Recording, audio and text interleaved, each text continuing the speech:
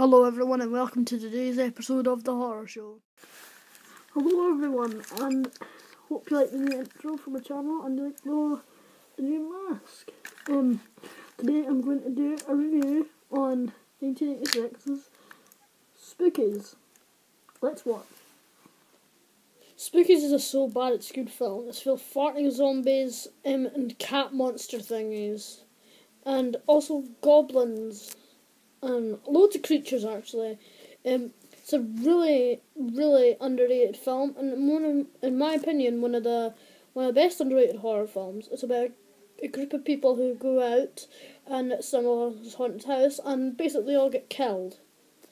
So yeah.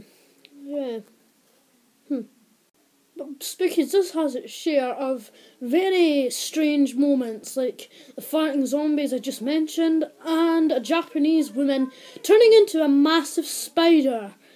Yeah, he gets caught up in a web and into a massive spider, and a zombie calling someone its mother.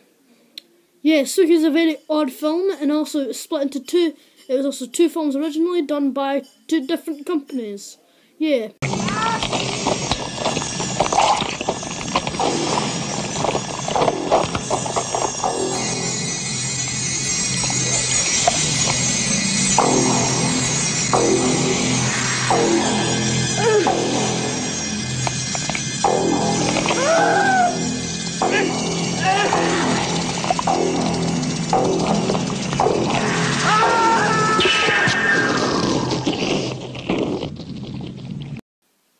So wait, she just got the spine of right. The life sucked out of him by a gigantic spider. How does that work? So it turned into a woman to a spider. So literally, there's no way that could work. It's just impossible. Spookies has also got very bad acting, as you might see in that spider transformation I just showed you, and my very accurate reaction. So anyway, yeah, as you may see by the clips that I'm showing, that Spookies is unlike any other horror film.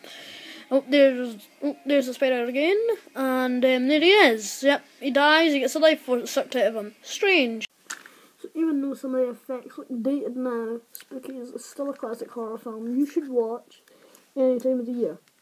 Except Christmas, which is coming up. So, speaking of Christmas, I'm going to do loads of horror reviews on Christmas-related films. So, I'll see you in the next video, and give Spookies a try. Bye. Birthday, Billy.